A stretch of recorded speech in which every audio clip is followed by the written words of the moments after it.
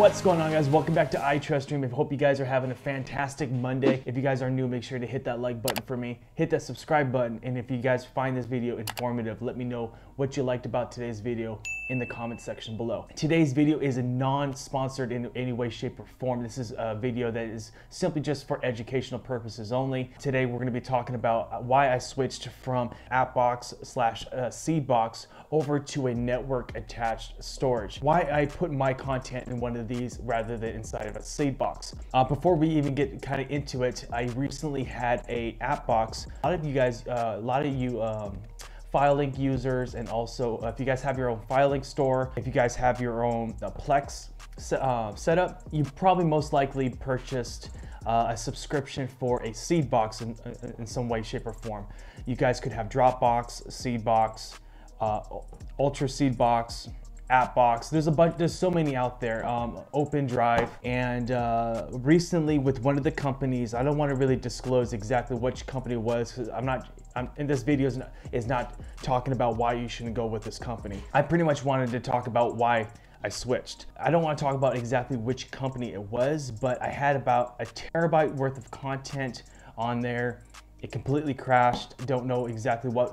I went to their support and asked what happened to my content.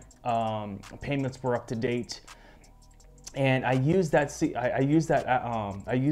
Seedbox for hosting my Plex stuff. So I would upload my Plex stuff up onto the server, and I would be able to redirect it to my Plex media center, and I was able to watch my Plex using that Seedbox. Now I had about a terabyte worth of movies and TV shows and content that I would like to, that my family enjoyed watching. I had it connected to about 4 or 5 different users, and it worked great. Never really had any messages of it overloading. It just one day, it just wasn't there. I reached out to them and they did not respond back to me with anything that I wanted to hear. Pretty much they were saying, stuff happens and we're sorry that you lost your stuff. So it's very important that you do back up your stuff in different ways. Now, for me as a business owner, I have a lot of files, I have a lot of documents. There's a lot of stuff that I don't personally want to put up on the internet for storage. Now, having a computer at home, having a hard drive that you can actually store your stuff on a hard drive, that hard drive could break, your computer can break. It's very, very smart to have your stuff distributed in different areas. So for me, I like to use Plex, I like to use Emby, but for me, I've been building my Plex media center, and it was just really frustrating.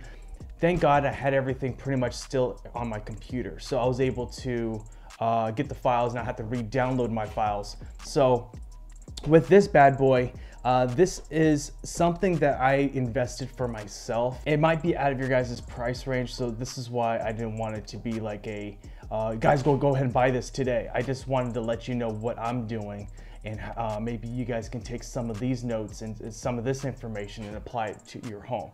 So this came out to be about $800. So yeah, $800 for me to pretty much put a bunch of my movie stuff on it so I can access it, knowing that this is connected at my house at all times, knowing that I can reach my stuff without any problems. So right here, you can actually see there's 2 different drives. I did purchase 2 8 terabyte hard drives by Red that I was able to put in here. I guess I'm gonna go ahead and boot this off in a second. Once I boot it off, I can open up the trays and kind of show you exactly what it looks like. But anyways, it does hook up through Ethernet. Now in this office, my Wi-Fi in this house is in the middle of the home, so I don't have a Ethernet cord running all the way over here. So what I ended up doing is that I did pick up a Wi-Fi extender.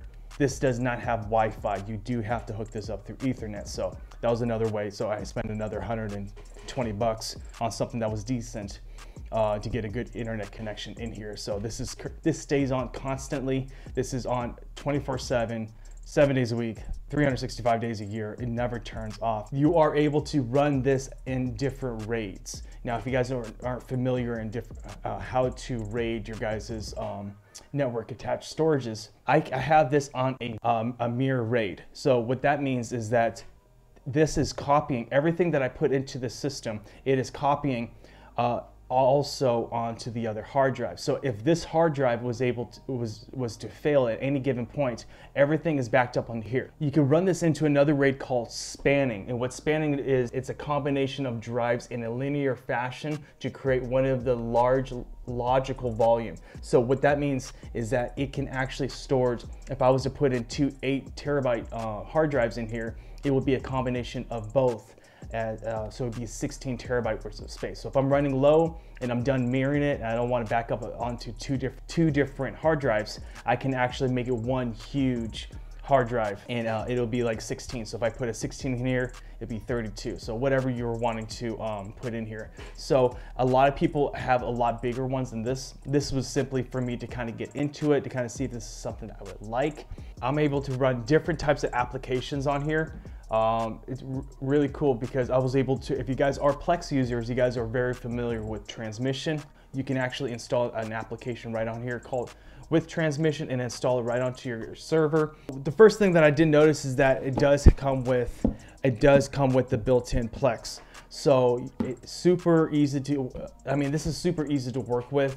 A lot of people, configuring Plex can be easy for a lot of people, but it can also, for as a new user, if you don't really know what you're doing, connecting your server to your Plex, getting the actual right file format for it, you do need to install it somewhere. So people ask, why do I need this to run Plex? Well, you don't need this to run Plex. You don't need a seed box to run Plex. You can actually simply run Plex right on your computer.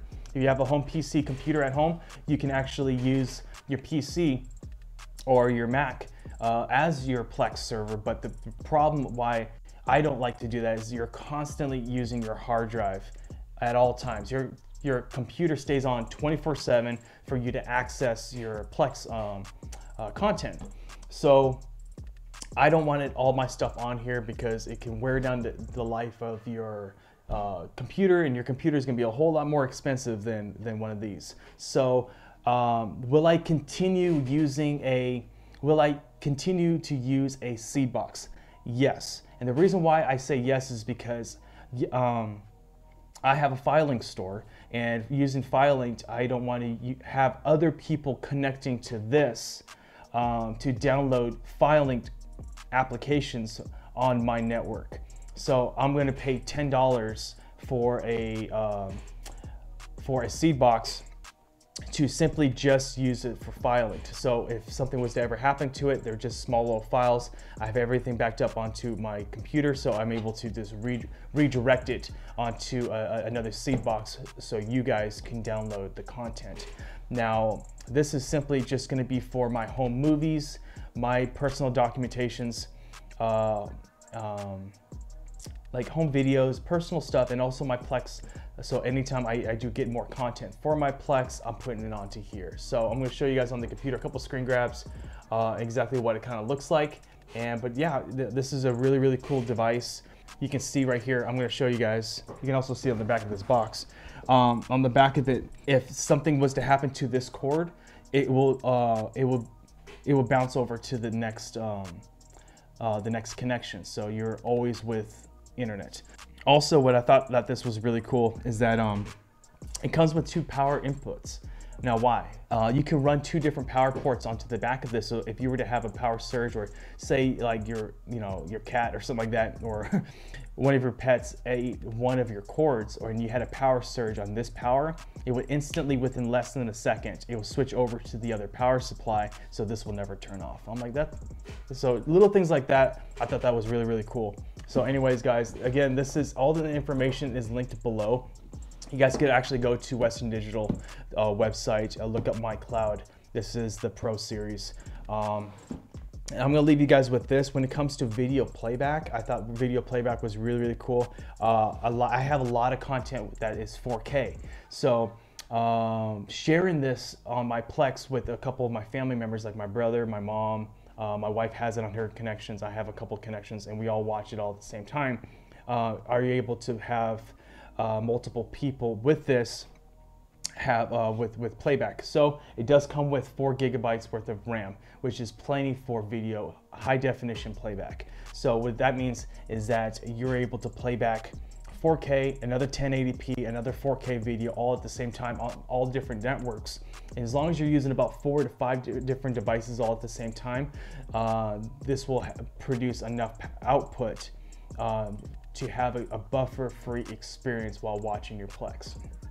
So I thought that was really good. I think that people can build their own rigs and media servers at home for right around about the same price point as this, or even cheaper. But the only thing is that you're having to build it, and for as a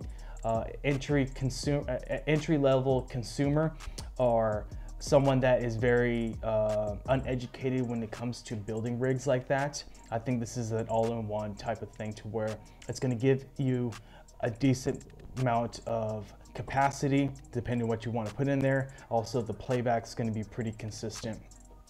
And as an entry user, I think for a lot of people, you can't go wrong with something like this. But if you go and get a little bit more advanced and educated in how to build a rig that's way quicker, you're gonna get like 16 gigabytes worth of RAM and memory.